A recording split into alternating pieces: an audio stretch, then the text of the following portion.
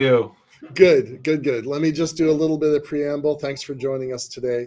Um, so I'm not going to do as long a preamble because we had James on a show, well, technically two-thirds of a show about a month ago, and we had some connectivity problems. So the end of the show got a little bit cut off. So rather than just make stuff up, I wanted to bring him on and kind of finish out that conversation.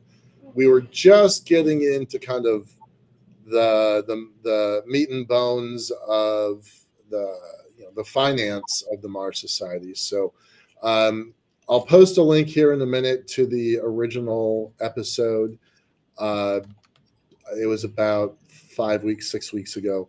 And I definitely want to encourage you to catch that, because in that he gave his background, and it's pretty fascinating how James got to where he is, starting from the very first Mars Society conference to now. It's been a pretty wild ride. So definitely worth catching the first part of this episode. And of course, we'll cut it into a single episode when it goes to the podcast. But without going into a lot of preamble and history like we normally do, we're just going to jump straight into it. By way of introductions, I'm the president of Liftport Group. We've been doing space research focused on the moon for about 20 years. During the pandemic, we pivoted to doing a lot of conferences as a service and recently podcasts as a service, as a way of just keeping the doors open, keeping the revenues going during the pandemic. And in the last few weeks, we've had some pretty cool conversations about pivoting back into doing lunar research, lunar infrastructure research. So we'll continue doing podcasts as a service and conferences as a service because it's important to us. But we also want to get back into working on lunar infrastructure. So keep your fingers crossed for that. We hopefully will have some news in probably the first week or so of February. I don't think it's going to happen in January. And with that, no more preamble. Let's bring James Burk back in and talk about the Mars Society. James, let's have you give just a brief overview to folks that are tuning in for the first time. And then we'll jump into kind of, the reason for the Dare Greatly podcast is to talk about the money, the finances, the commercialization of space. And so, you have a role in that. We talked with Dr. Robert Zubrin last week and how he had a pretty outsized influence directly on Elon Musk, and that certainly has had some impacts throughout the whole space industry. So let's talk about you. Let's talk about the Mars Society. Give us a little bit of background. Hopefully they will have gone to the other program. Yeah, sure. So I'm with the Mars Society. We're the world's largest nonprofit organization that is focused on settling Mars and sending our human explorers to Mars. I'm the executive director of the Mars Society. I'm also a founding member, and I have been a volunteer for the last 25 years, up until about a year ago when I was hired on full-time to be our executive director. Okay. Well, since that's the way you brought in your intro, let's talk about that. How did that happen that you became the executive director? There have been other executive directors, several that I can think of, but your role is different from all of theirs. So talk about the differences and then talk about how did that happen? Yeah, as I mentioned, I've been a volunteer for 25 years, started out as the Seattle chapter lead organizer, and also helped out with a lot of the IT needs of the society for the last 25 years. About 10 years ago, I got hired on as a part-time webmaster, kind of as a paid staffer, but also had the title of director of information technology. So that was about 2012. And then as you mentioned, we've had a series of executive directors, like Susan Martin was the executive director back when I got brought on as webmaster and IT director. And we've had others, but they've always been volunteer, unpaid, and part-time, and really with a limited portfolio of things to do, things to manage.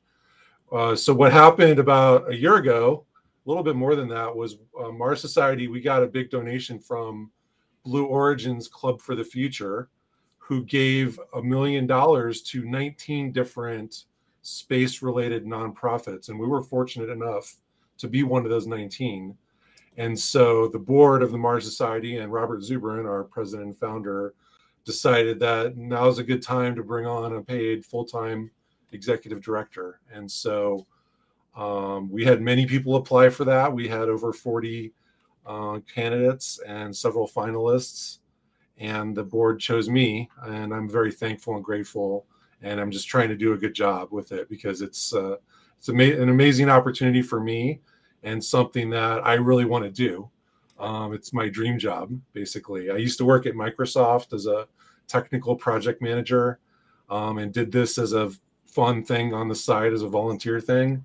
And now I'm actually doing it as my full-time job. So it's very kind of an amazing story and an amazing path I've been on, and I'm really excited about it. Well, it has been really terrific. And I know you've worked at this for a long time. I've known you for about pretty close to 2 years now, and working pretty closely together for, call it, the last 18 months or so. And just to kind of see from the edges, the transition, your own growth, the growth of the organization, the shift, it's been pretty amazing. So congratulations to you and to the society, because I think it's a big, important step. Talk a little bit about the Club for the Future. What's it about? What's it for? And why did they give you and 18 other organizations, wheelbarrows full of money? Well, the opportunity came up through their New Shepard space tourism flights, and there was a specific major donor, major customer of theirs that wanted them to give away the money. And so they decided, let's pick 19 nonprofits and give them each $1 million. And the theme of the selections was STEM education, because Club for the Future, which is Blue Origin's nonprofit arm, is focused on STEM education as its primary way to go after its mission of inspiring young people and inspiring people to be more participative in the space community, which is great, because that's also for the Mars Society. That's what we want to do as well. We want to inspire the generation that's going to settle Mars. So they basically, and I heard a little bit of the insider story as well from Michael Edmonds, who's the president of Club for the Future and spoke at our conference last October, just about 7 weeks ago now. He basically said, as they were deciding which nonprofits to give to, when they got to us, they were saying that they were meeting with Jeff Bezos and making the decisions. And he said, well, do we really want to give it to the Mars Society? I mean, usually we're not focused on Mars. Usually we're focused on the moon and Earth, orbiting space colonies, sort of the Freeman Dyson vision, or sorry, the Gerard K. O'Neill vision of the future. Yep. And so no, Jeff said, nope, give the Mars Society one of these. They're part of the space community, and we don't want to discriminate, Right. So we're really thankful for that.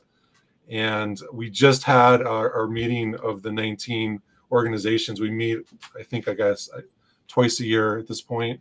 Right. Maybe it'll be more often next year, because it was a really good meeting we had last week. Each of the 19 organizations presented on what they had done for the last year related to the grant from Blue Origin, Club for the Future. And so when it was our turn, we actually got to go third out of the 19, which was cool, because the first meeting we were at, we were one of the last ones. So it was cool to get to go third. Right. And Robert talked about our high school engineering course and competition that we recently held last summer that was very successful. We had 40 students from around the world met over Zoom, and we gave them 2 weeks of lectures from a bunch of experts, folks that speak at our conference about Mars exploration. And then the students formed teams, and they actually designed a Mars mission together. And there were 5 teams, and they competed. They each presented, and then they criticized each other's presentations and designs, and then they had a chance to rebut the criticisms. Right. And they all turned in amazing work. Like, these are high school age students, and they turned in college level work.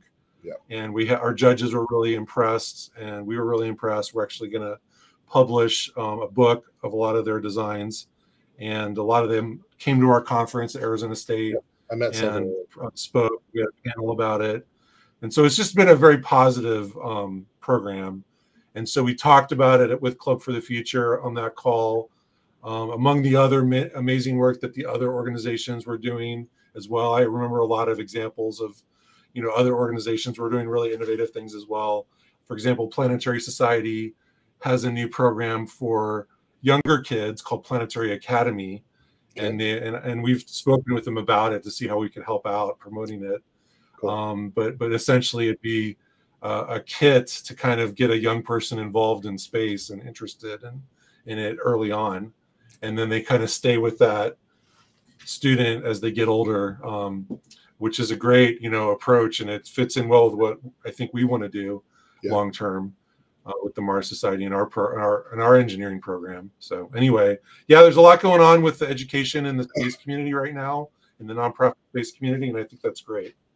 Well, with 19 organizations, in fairness, $19 million going to space advocacy nonprofits. They were all nonprofits, right? You couldn't be a for-profit company to do that. Yeah. So that's correct. It's 19, like the Challenger Center, and there's a couple of regional ones like the U.S. Rocket Center in Huntsville and the one in Houston.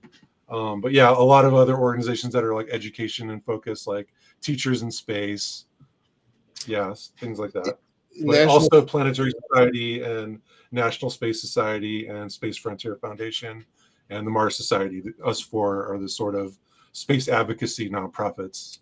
Right. You guys have all been around for 30 plus years, 25 plus years. You've certainly proven your chops, proven your worth, had the test of time. Challenger Center came out of the Challenger crash. So that would have been 1987, 88, 87, I think. No, 85, 86. That was 86, I believe. Also, SED and Space Generation Advisory Council are also part of the future. I think those are fantastic organizations that are great, like young talent pool developers for space, not just space companies, but nonprofits like us. We get a lot of people from SGAC come to our station, for example. And I've talked, every time we have a conference, we try to reach out to the local SEDS chapter and try to get them involved. And we did that with Arizona State this year. So those are great organizations too. Isn't Bezos, wasn't he the chapter president for his SEDS group? I believe so. Yeah. I'm going to post a link to that. It's SEDS.org, right? It's got to be. So. It's Students for Exploration and Development of Space. I'll make sure I got that. Yes.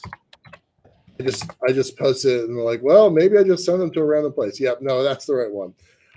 So this Club for the Future has really done, pretty remarkable things in just a really short time. Now you can do a lot if you commit $20 million, nearly $20 million to space advocacy. So really excited about that.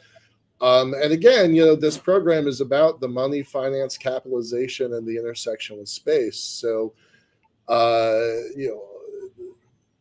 when you have a philanthropic decision center like the Club for the Future, it can have an awful lot of leverage out into the world. So, good for them.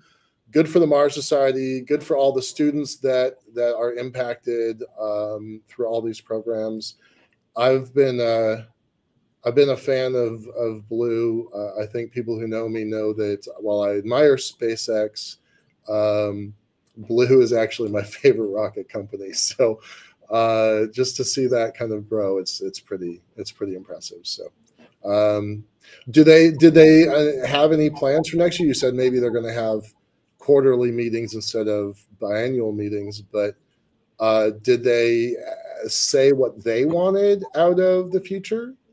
Well, they would like us as part of the Club for the Future, the organizations that are participating that receive the grants.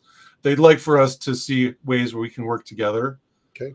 They also offered, Blue has 6,000 employees, and they repeatedly said, get our employees engaged with your nonprofits, reach out to them, which we're doing. There's a couple of folks that were even on the call that we are trying to reach out to and get involved with our programs and our plans for the next couple of years. Cool. So it's really exciting. It's a great group to be part of, I think, for us. Well, of all the organizations you just listed, you're the only one that's 40 miles away from headquarters. So that maybe gives you a competitive advantage about getting Blue folks involved with your organization. So good. That's cool. Congrats. So that funding, it came in maybe it was 15 months ago or so, because it was enough time for you to join. You officially came on board the Mars site at the beginning of this year in January, right? Yeah, it was August of last year. Yeah. I started in December. I started just about a year ago. Okay. All right. So congrats on your anniversary. I'm guessing you had to report back to the Club for the Future, like what your successes were, but could you tell us, 1, 2, 3, 4, 5, these are the things that, this is how we spent the money and this is what we've accomplished? Well, yeah, sure. I mean, what we talked about on the call were two programs, the high school program I mentioned earlier, and there's a VR project that I've been working on for 5 years. And there's an aspect of that. We're going to do a field science demo using VR. And we talked about that. Those were just the two things we talked about on the call, because we only had 3 minutes, and they asked us, each organization, we prepared a single slide, and we're only able to highlight a couple things.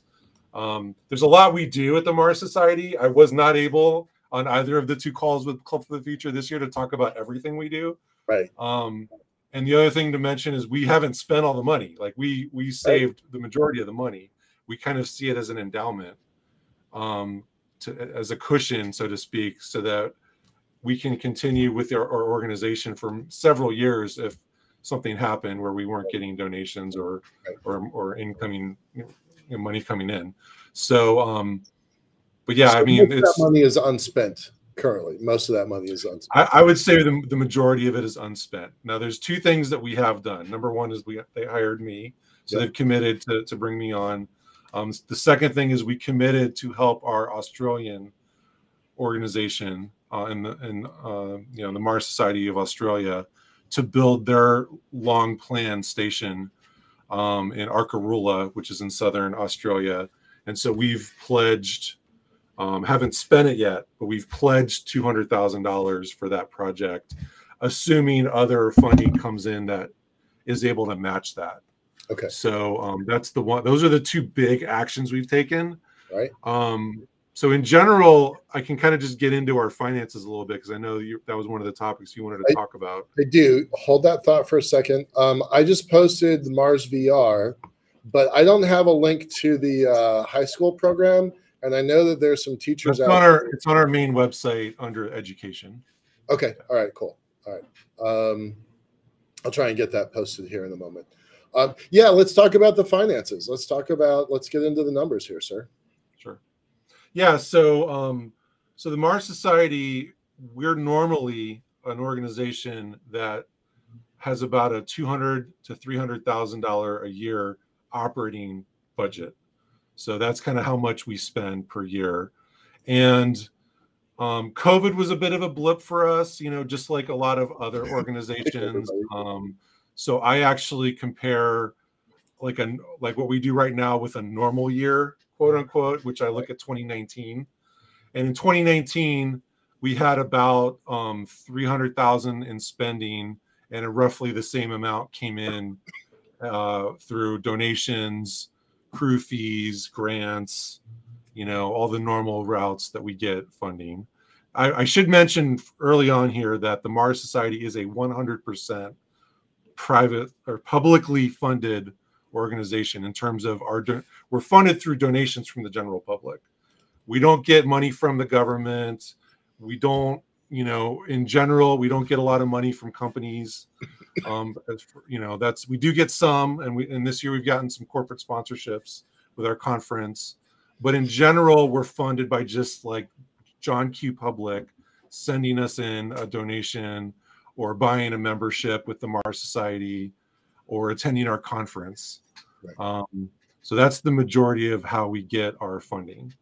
And when I look at the last, 8 years of the Mars Society, the biggest year we ever had in terms of money coming in was 2016. And that's where we hit almost 500K in incoming donations and other revenue. But in general, we're about 200 to 300K at the moment, including this year. And you're a spend what you get organization, right? So you add up the money, membership, donations, sponsorship, conference. Those are the bulk revenue elements. Mm-hmm. And you add it all up and you're like, well, here's how much we have. This is what we're going to spend. You're mostly a spend what you have.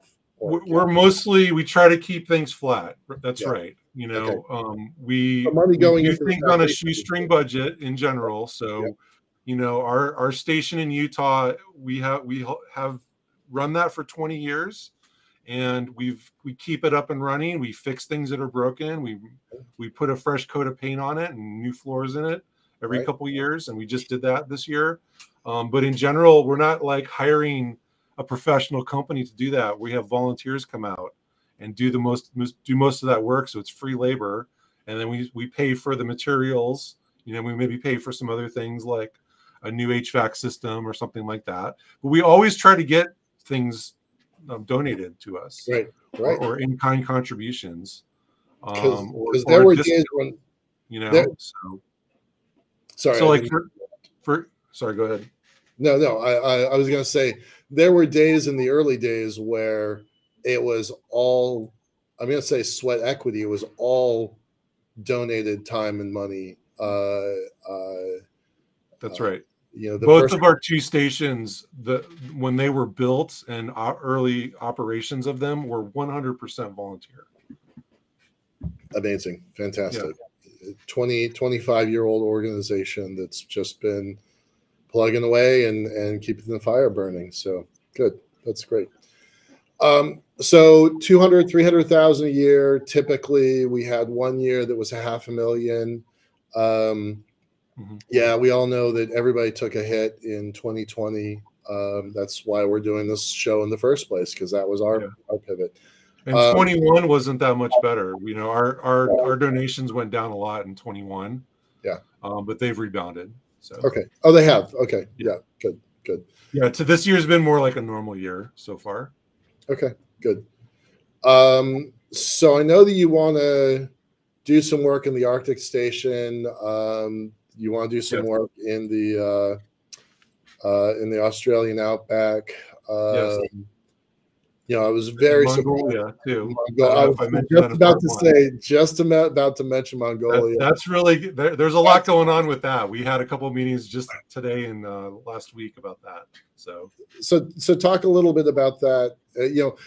Those are you've got kind of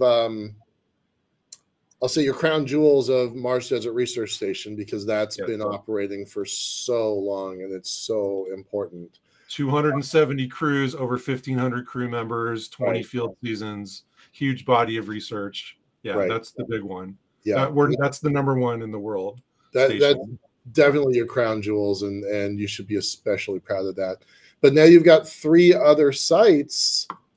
Flashline's been around, but it's seen better days. It's been effectively unused for many years. It's going to need some pretty serious TLC to bring it back online. That's what we're planning right now. Yeah. Yeah. So basically, we haven't been up there for 5 years. Flashline is up in the Arctic Circle in Canada on Devon Island. And that was our first station. We decided to build that in '99 and built it in 2000. First crew was in 2000. But that's a lot harder to get to, and so we usually only mount like one expedition there every couple years, and it's usually just one crew. So obviously MDRS is a much better, station for what we're trying to do overall, but certainly Flashline is interesting in a lot of ways. And right now we are planning an expedition. We just announced that it's going to go next summer, and we're actively looking for crew members. It's about $100,000 expedition. So each crew member would need to bring about 20,000 for the mission as part of being part of the crew. And yeah, we do need to retrofit the station a bit, make sure it's ready for habitability and safe. But we're very excited about that mission, and we're actively planning it right now. Terry Javino just posted to chat, let's figure that out. F Mars, exclamation point. So thanks, Terry. Appreciate it. Glad you're watching. And we do have some opportunities for funding as well for companies that are interested. We are going to sell the naming rights to Flashline, because the name Flashline is actually a .com that we sold the naming rights to 20 years ago. Right. That contract has run out and then some. So we are going to sell the naming rights, and the price right now is $2 million for a 10-year deal. And we're actively talking to companies about that. We also are looking for corporate sponsorships. You can have a company put their logo on the hab or some other packages that we have available. So we're actively looking for, raising money in that way as well for both Flashline and the MDRS. So it's 100,000 for Flashline mission. Is that per year, do you think? Yeah, it's just for one mission to rent the Twin Otters and to get the crew up there and the supplies they need. It's about 100 to 120 is what we estimate right now. Okay.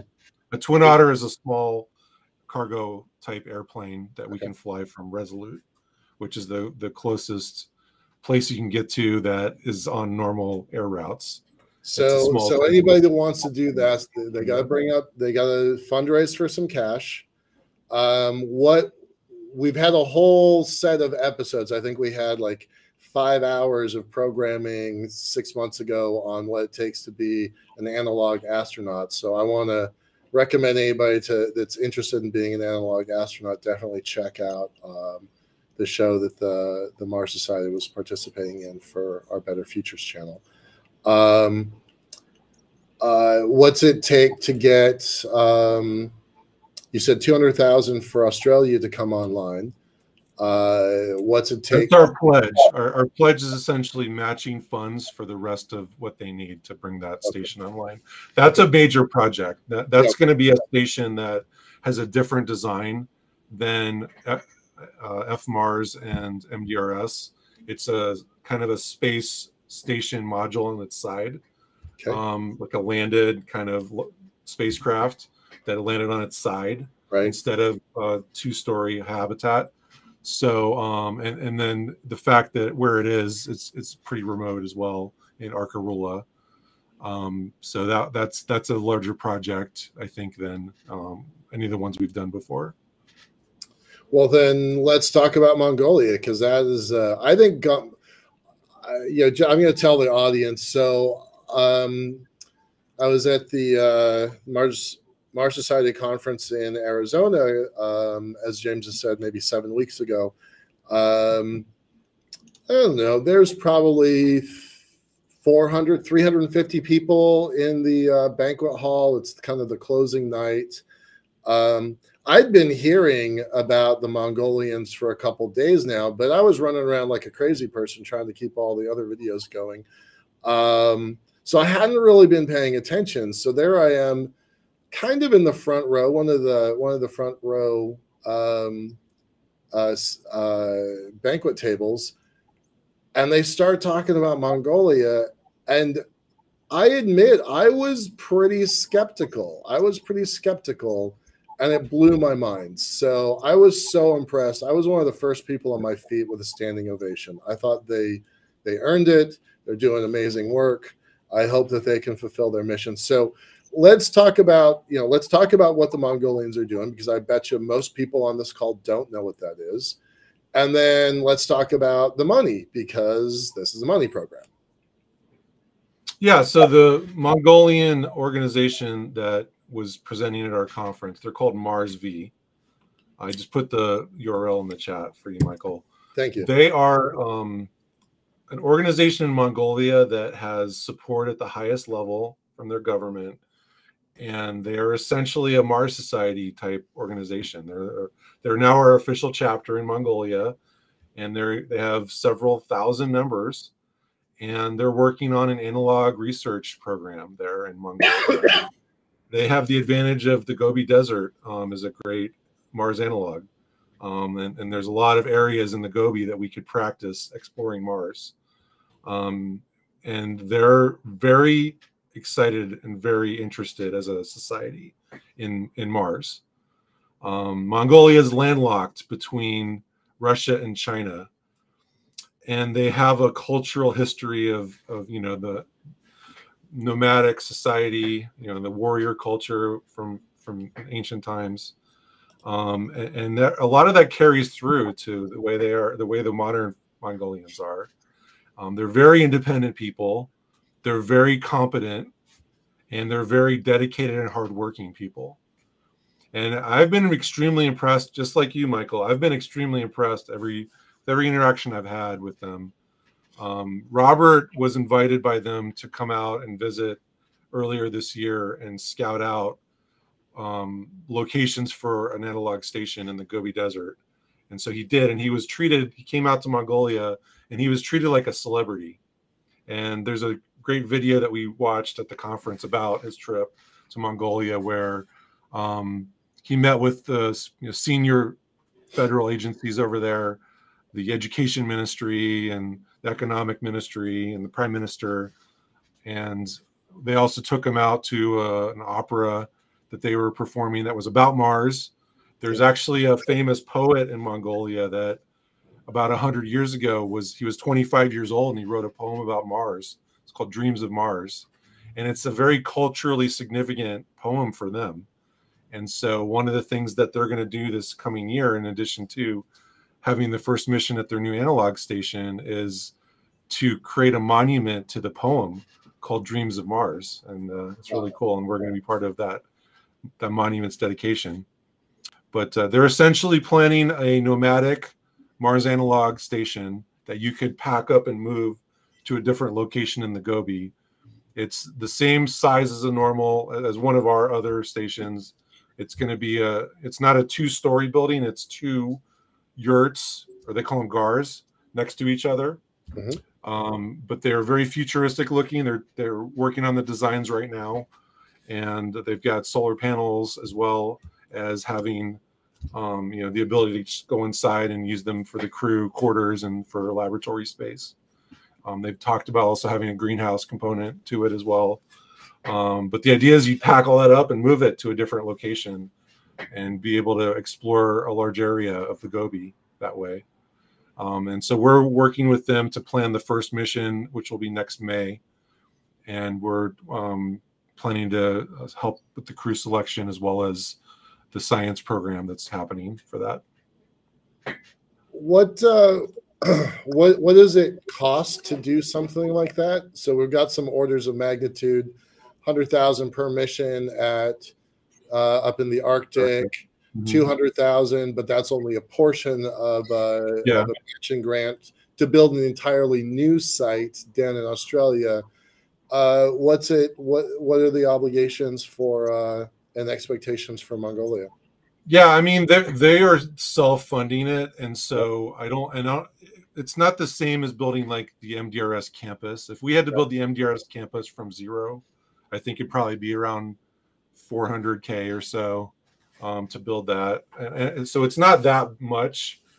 I'd say it's probably 100 to 200K, but they're getting a lot of that in kind from people that are just interested in this, and they have suppliers, and You know, there's, like I said, there's a lot of people in that country that just are part of this effort even before they talk to us, and they have a lot of support. So let's talk numbers for a second. So they were talking about 3,000 members in their organization.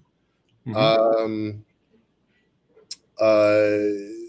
You have,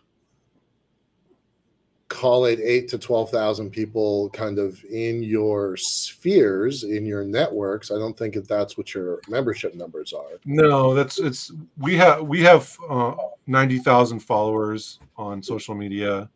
We have about 30,000 in our email bulletin, which is high traffic. And we have, in terms of paid members, under 2,000. Yeah. Yeah. But if there's a much larger community that's part of the Mars Society. Yeah. Than just our paid members. Here's an aside. I've been involved around the edge of the Mars Society for 20 years. It was the very first conference I ever went to, but I only became an actual member a few weeks ago, right? So there's people like me that are supportive and interested and I would say Mars adjacent. I know that we've talked about that being a priority to kind of, raise your membership numbers, but here you've got Mongolia with, a really unexpected number of 3,000 people in their environment. 90,000 in the Mars Society social media network. That actually makes a lot of sense. I know your YouTube channel's 25,000. I know that one by heart, but it is kind of amazing to have your level of influence, Zubrin's level of influence, and seeing the ripple effects of 25 years of just constantly pushing the same thing. It's really quite cool. So without your leadership, past executives leadership, Zubrin throwing a big rock in the pond and having all those ripples come out, the Mongolians and the Australians wouldn't have probably any program at all, but now there's this global unified effort. So that's got to be right. That's got to be. And we also have partners in Europe, Space Renaissance Initiative, as well as our Poland chapter. There's 2 analogs in Poland. There's one in Iceland. There's the Amadi program that's going to be in the Negev Desert, I believe, next, which we've had members part of. Our French chapter is huge.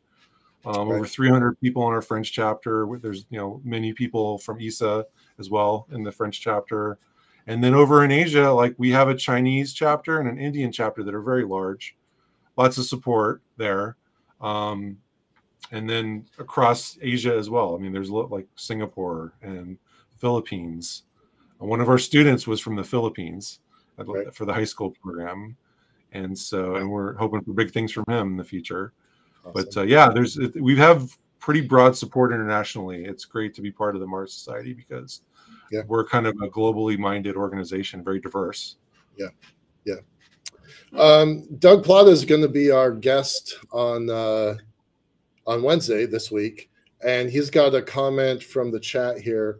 Flashline shows that distance makes a big difference.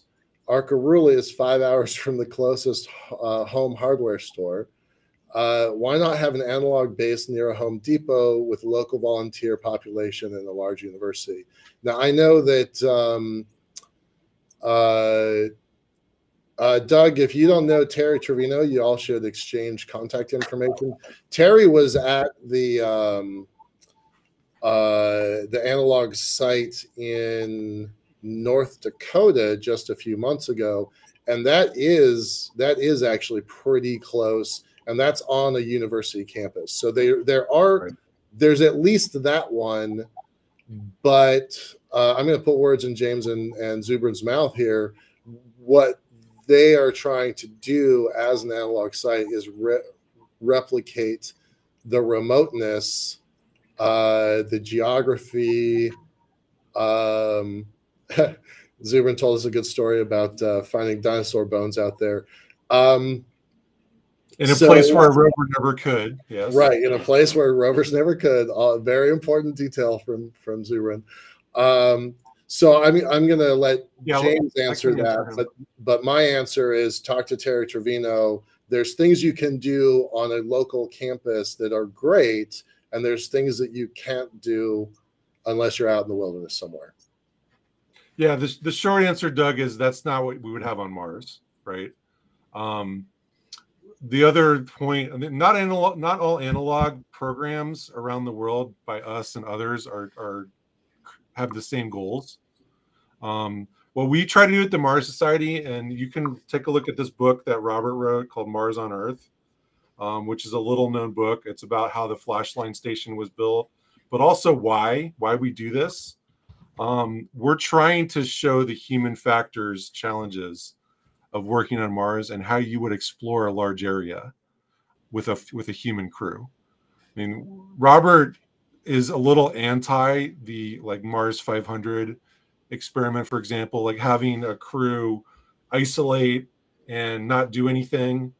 You know, that's not really what we believe is gonna happen with humans on Mars. We believe that the first crew that goes to Mars is going to explore a large area for science reasons. And so that's kind of what we practice. We try to set up our analog bases so that we can practice exploring as well as being in an isolated environment and the challenges that go with that. The challenges of human beings working together in an isolated environment. One of the things I've noticed is we have a lot of crews that know each other, that work together. Maybe they all are from the same university and they apply together and they're friends and colleagues. And then they get out to Utah and, the gloves come off, people get a little dehydrated and they're time crunched and maybe things aren't going according to plan. And that's the real test of working together on Mars. When you're on Mars, you're going to have people's lives in your hands. How do you respond to that? And so, one of the reasons why we have our stations in isolated environments is because we can simulate that a little bit. We can go out to the Utah desert where, there's not a ton of cell phone signal and we have to truck our water in, and you have to kind of plan ahead of what you need while you're there because there's no Walmart 5 minutes away. The closest Walmart is 2 hours away. So, it's not life-threatening to be there, but, if you have a broken arm, if you twist your ankle, you're gonna need some help out there. There have been medical emergencies. There's been some at high seas. There's been some at MDRS, and there's been some at biosphere, right? Those are just the ones I know of, right? So that being able to kind of react in a remote environment and having the skills to do something is pretty important. I do think there's value. I'm out here in the Seattle region, so is James. I would love for University of Washington to build an analog site. I don't think that's on anybody's to-do list right now. But I think there's value in having, a big university side by side to a program. But I know that that's not what you're aiming for. And you've had the Mars Society has had other opportunities to do exactly that. That's not the data that they're trying to capture. It's just not the approach we're taking. Ours is more on a shoestring than having a university run it. No, I definitely want to give a shout out to Biosphere 2 and Chi-Stats and the SAM. That's a really innovative new analog that he's setting up in the prototype Biosphere environment that they built initially, the small version that then they later scaled up to be the large facility we all know of. He's essentially repurposing that small building to be a Mars analog, a Moon and Mars analog, and it is part of the University of Arizona, and it is going to have broad support, from the university community there, and I think that's great, and it's just different than what we do at the MDRS.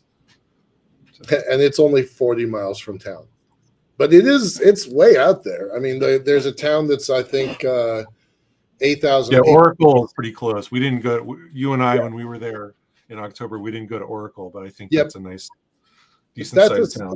there's a Pretty close by. small town of like 8,000 people that's nearby, but the closest big town that would have a Phoenix. yeah, I mean they're still a ways out there. So all right, so let's kind of get back to the money, the finances. We've got about 15 minutes left if you want to wrap this up. But what is 2023 look like? What is the budgeting process? Assuming you said that this year was kind of a little bit more closer to normal, 200,000 to 300,000. You're going to get some more donations, maybe increase the size of the membership, so that's some new potential revenue. You got sponsorship. You've got the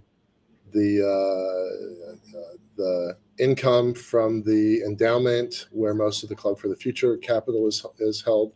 So, what is the budget when you decide? Okay, let's figure out what we're going to spend it on. What does that look like? Like how does that budgetary process happen? And then let's talk about like the big line items. Yeah, I mean we're certainly still in the process of setting up a lot of those processes. It's my first year as executive director. There's a lot of things we weren't really doing as an organization before I came on, and so. In general, what I'm trying to do is get us to program level budgets. Like any nonprofit will have an annual report, and it'll have, in a general sense, what their operating revenue is and their operating expenses are. And they usually divide those into programs. So they can, say, okay, we have this education area. We're going to go after this many students a year, and we spend this much on it. So you can kind of scale and say, oh, well, if we spend $100 per student, and we're reaching 500 students, if you give us more money, we could reach more students, Right. So that's, I'd love to have like that as an offering for the Blue Origins of the world, of like, give us $50,000 and we can reach this many more students per year with our high school program, for example. So having that understanding is what we're trying to get to.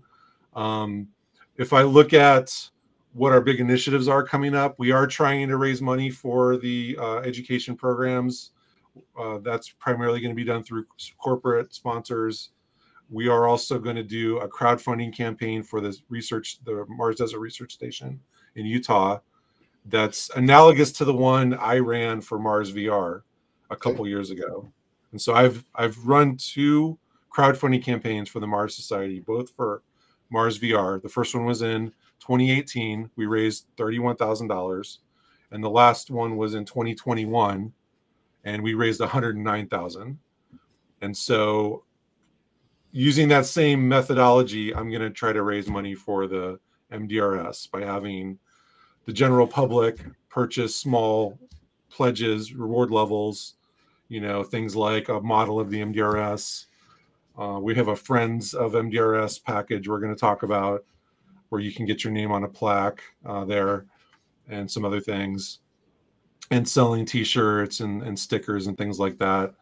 And then we will have some larger packages for major donors as well as part of that campaign. So we're going to come out with that and hopefully raise 100,000 to 200,000 with that. And that'll be in the first quarter of next year. We're also planning to do that Arctic mission in the summer. And so we're going to raise money to do that. We're hopefully going to raise enough money to do that mission so that there's no net expenses to the Mars Society. We raise the funds to run the mission. Right. So in general, what I'm trying to get us to is, if we know we want to do something, that we have a budget for it, and then we go fundraise against that budget before we actually do the thing. Right. At the end of the year, we're positive, or we're zero, we're flat. We're not, in the red, putting on our programs. And so, so the biggest programs we have right now are the MDRS and the Arctic mission, and then what we're doing with education. We also have other programs, like we have the Mars Society Ambassador program, which is a cadre of people that can represent us and talk to us in their communities and public speak about humans to Mars. we run that program on a very shoestring budget, basically just volunteer coordination and a little bit of funds to give them stickers and outreach materials. Right. But that's not going to be a huge hit to our working capital next year. Right. Okay.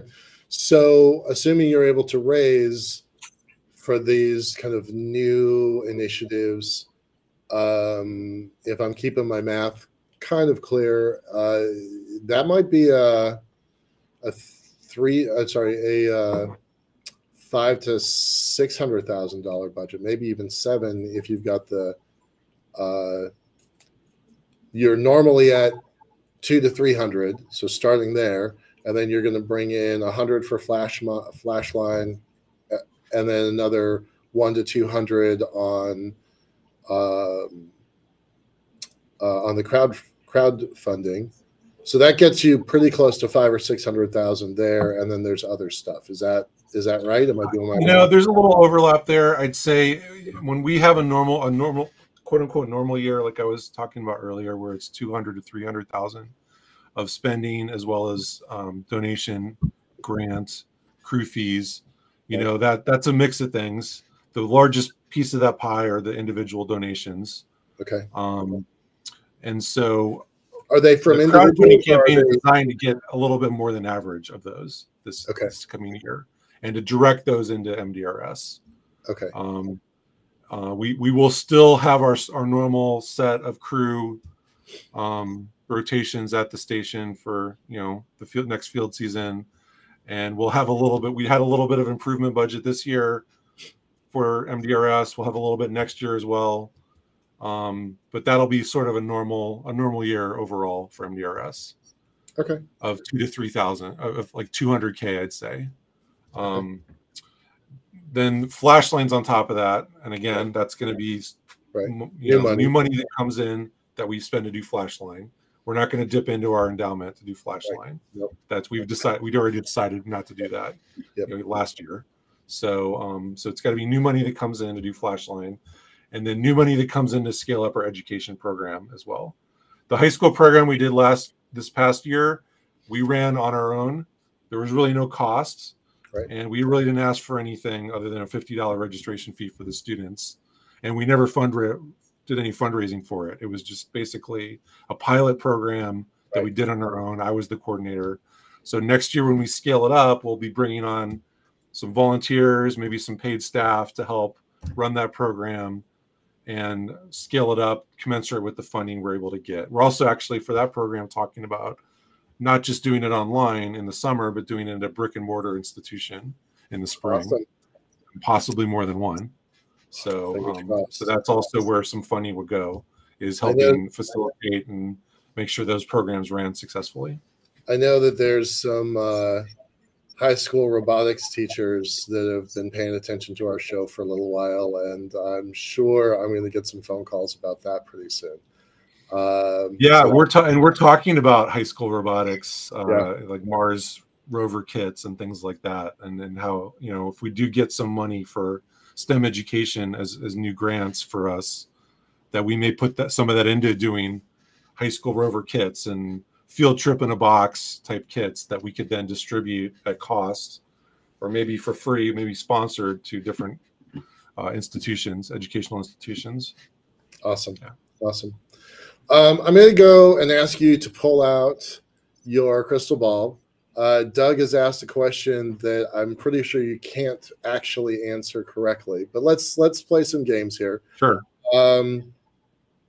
How do you think Mars will be paid for? What I'm really assuming is how. I'm going to kind of put some clarity on your question, Doug. Hopefully I'm right.